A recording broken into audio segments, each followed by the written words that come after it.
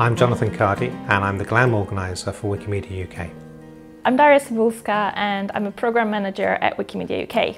GLAM is an acronym for Galleries, Libraries, Archives and Museums, and it's a very convenient acronym for Wikimedia to use because we want to do outreach to the cultural sector. GLAM institutions often start working with us by dipping their toes in the water, for example hosting a one-off event like an editathon or a backstage pass, and if it feels like the right sort of cooperation with them, they often move on to hosting a Wikimedian-in-Residence. The chapter's first involvement with GLAM was a programme that was run at the British Museum. After the success of the British Museum event in London, we've had further events in London, but we've also gone to Bristol, to Birmingham, to York, Newcastle and Edinburgh.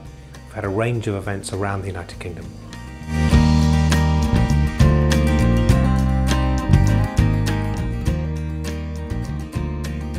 I'm Liam White. I was the Wikimedian-in-Residence at the British Museum for about 5 weeks in 2010. So in 2009, I was working in Sydney. I was a Wikipedian, but I was working around the cultural sector, trying to license multimedia from the cultural sector to use in a website, and having great difficulty, which radicalised me into saying there's got to be a better way to do this. That ended up being, long story short, the GLAM-Wiki conference in Canberra, held at the Australian War Memorial. And that brought together for the first time a community of Wikimedians and a community of the cultural sector, put them in the same room and actually met and discussed. And it got a lot of important people from the cultural sector in Australia and New Zealand to show up.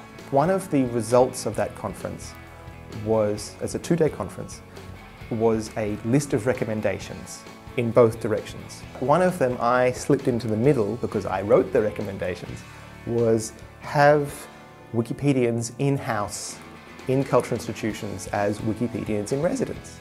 I then shipped that idea, that one recommendation, around to all the cultural institutions I knew in Australia and said, hello, I would like to do that. I would like to be a Wikimedian-in-Residence, whatever that means, with you. I would like to volunteer. Oh, no, couldn't possibly, all too scary. I happened to be in London a little bit later, and Mike Peel and I went around to a couple of cultural institutions to say hello and build a proactive relationship. So we had a meeting at the British Museum where we walked in with our ties and sat down with the editor, with the web department, and told them about a variety of things that we could do. Long list of things that we might do. Thanks very much, goodbye. 6 months later, I got a phone call from the British Museum saying, we've read your proposal, we've done a risk assessment, we will allow you to fly to London and volunteer for us. I tried to be as innovative as possible, or a lot of those things were the first time they had been done. We didn't have a word at the time for editathon, and we still don't have a more generic word for Hoxton challenge. That's the only time that's been attempted to get everyone who knows about this one topic and lock them in a room with coffee and Wi-Fi. That's only been done there, but everyone seems to like it.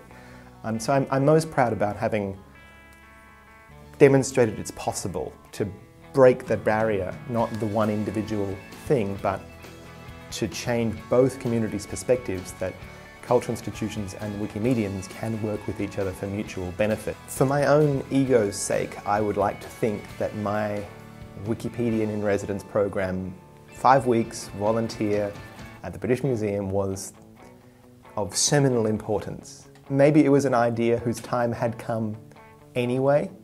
I just happened to be in the right place at the right time.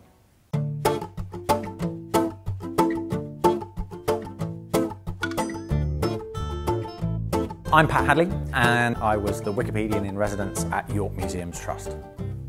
The great strength of a residency programme is that it allows the curators, the volunteers, the other regular staff around a big institution, or even a small institution, to get used to this idea of working with Wikipedia. Within York Museums Trust, I think I've been really lucky that it's an institution in which almost all the staff that I've encountered share the vision of it being about sharing knowledge first.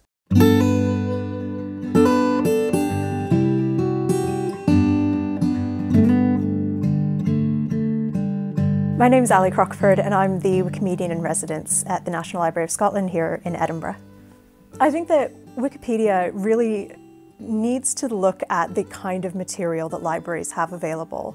Libraries are repositories of an immense amount of knowledge. Here at the National Library of Scotland alone, something like more than 17 million items in the collection, and that's a collection that grows by about, I think, 500,000 items every year. This is an organization that has access to the kind of knowledge that can completely revolutionize the quality of information that Wikipedia makes available. And I think that if you are working towards making the sum of all human knowledge accessible as per the vision of Wikimedia, you have to look at the organizations whose mission has been for the last 100 years, 200 years, doing pretty much the same thing.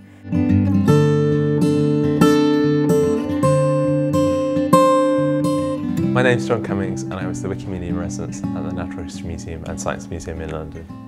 So the Natural History Museum is quite an unusual place to be a Wikimedian-in-Residence because it's really two institutions. It's the public-facing National Museum that has 5 million visitors a year, but it's also one of the largest biodiversity research centres in the UK and it has 79 million specimens in its collection. The Natural History Museum is a wonderful opportunity not only to engage with the public but also with research scientists who have a specialist and contribution to make to Wikipedia that's built over a whole lifetime of knowledge. Museums should care about Wikipedia because it's one of the largest information sources for the public they want to educate. And Wikipedia isn't really in competition with what they're doing. Museums can give context and interpretation, whereas Wikipedia is kind of straight facts.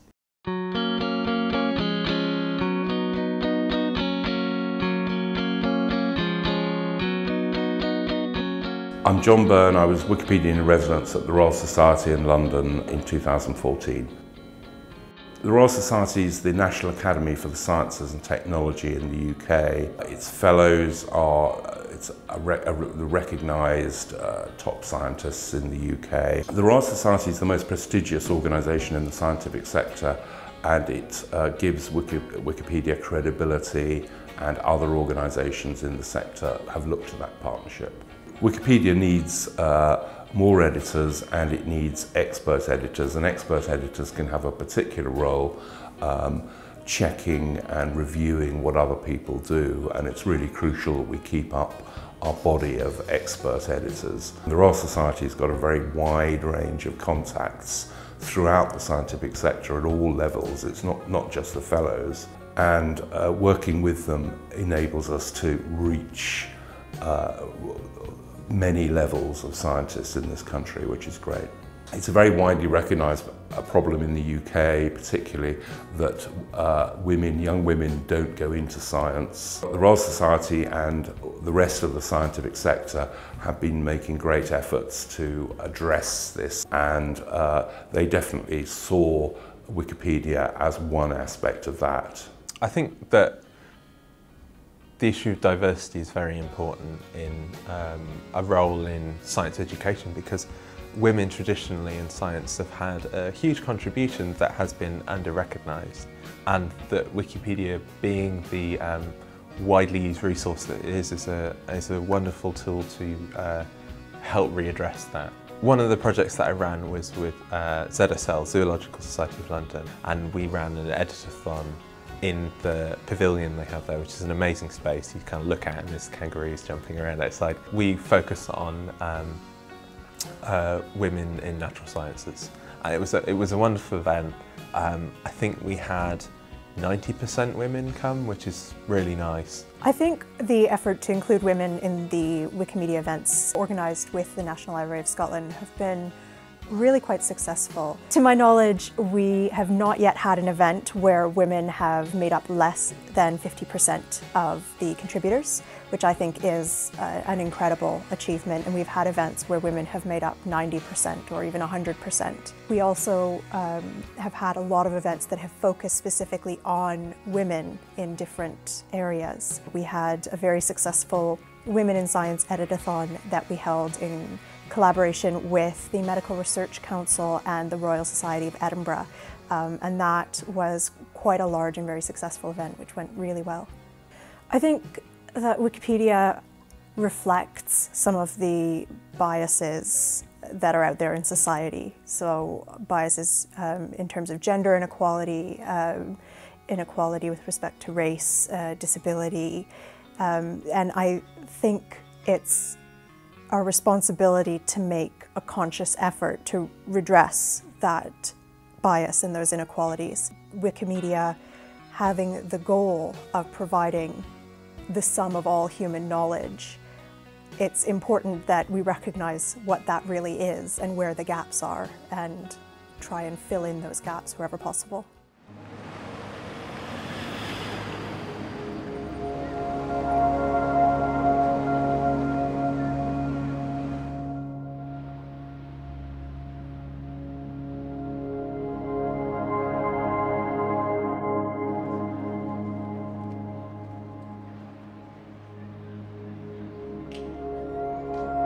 My name is Andrew Gray, and I was the Wikimedian-in-Residence at the British Library during 2012-2013. The residency was funded by the Arts and Humanities Research Council, and as such, as well as focusing on content-oriented projects within the library itself, we looked at supporting the work of researchers and academics wanting to engage with Wikipedia and wanting to disseminate information through Wikipedia and through similar channels. The British Library has a large and diverse collection of material, ranging from a significant philatelic collection, for example, through to contemporary print and large amounts of ancient and otherwise historic manuscript material. We looked at taking some of these collections on a small scale and releasing them through Wikimedia Commons. In many cases, versions of this material existed already, but in lower quality, often third generation scans taken from a book, whereas we were able to go to original material to get high quality archival images and disseminate these.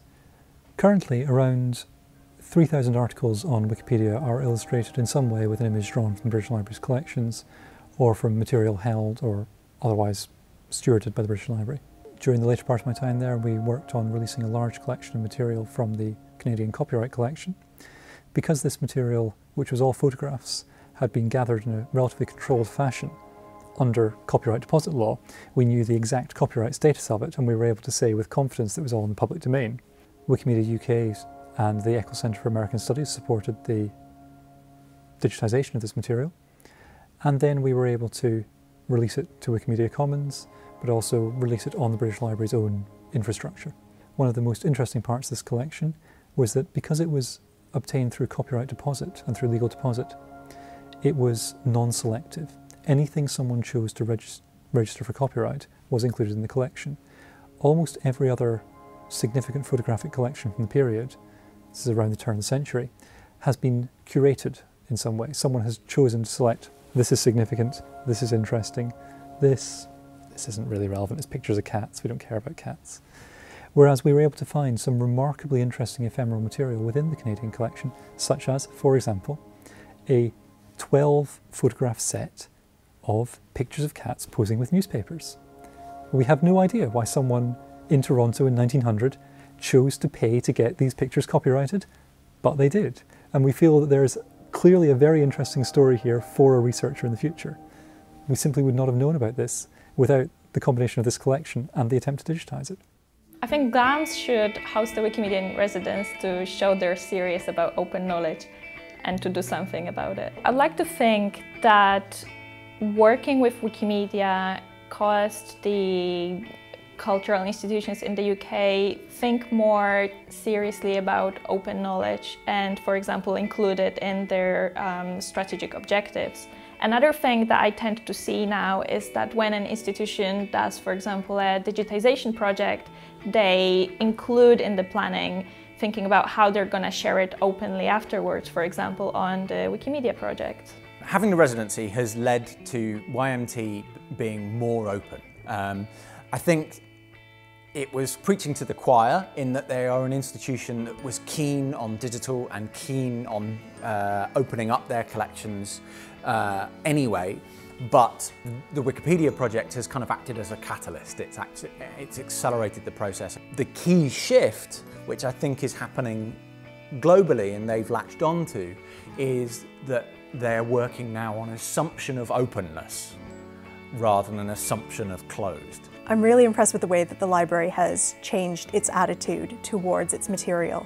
They're still a little bit hesitant, but they are increasingly becoming more open. They've already identified a couple of thousand images that they're keen to release over the coming months, which I'm very excited to see happen. And I think that the material is going to be really interesting. It also means that going forward, as the library digitizes more material, that material will also be able to go up on Wikimedia Commons. So I think it's a significant step towards developing a sustainable partnership with Wikimedia. There's a lot of benefit both ways for the Royal Society and Wikipedia working together. We get improved content and they get improved coverage of science generally, which is a large part of what they're about.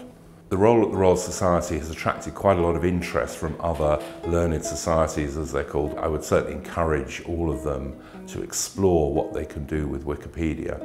To encourage museums to work with Wikipedia, what I would say is that it's where most people are looking for information, and it's this balance between being curator and being a gatekeeper to the information. And I think that what Wikipedia does is it allows you to release the information in a way that is truly worldwide. What I'd say to museums is if you only have information on a website, it really puts the onus on the person looking for the information to know which museum has it, where on their website it is. If you put things on Wikimedia projects, if you provide information to Wikimedia projects, it really does allow the whole world to help you share your information. The Wikimedia movement and Wikipedia should engage with GLAMs, museums, libraries, archives, galleries, the lot, because they, for the last 100 years, have been the guardians of society's knowledge, of cultural knowledge and natural and scientific knowledge. And Wikipedia has become the de facto first stepping point in finding knowledge for 90% of people in the connected world, and as a result, the key sources for that knowledge, the key guardians of that knowledge, who have always had a mission to share, need to be engaging with the most effective mechanism, the most effective system for sharing their knowledge. If I were advising a library on how to start working with Wikimedia, my first point of advice would be to do it now.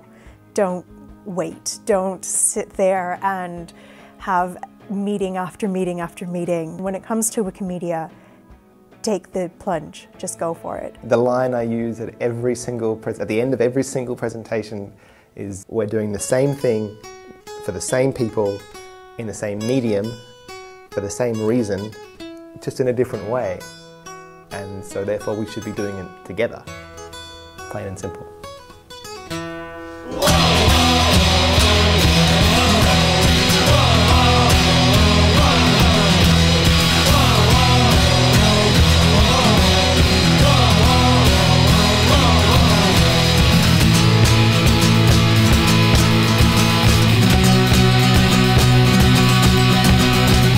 This could be the final time you see me. If you don't mind, let's make the most of all this empathy. Call me a coward, please. It's plain to see that now I'm back on Shingle Street. I'm rolling over all the rocks and back onto my feet. Call me a waste of your time. Please just draw a line in the sand that I could be if you just cross me with a lie. I was skipping on the surface of where I shouldn't be, and with the swinging of your arms, yeah, you threw me out to sea. We're on a curve, it's one that runs through all our nerves, and it always brings us closer to what each of us deserves. So tell me that I hurt you, tell me there was pain, so my return to Shingle Street doesn't have to be in vain, no.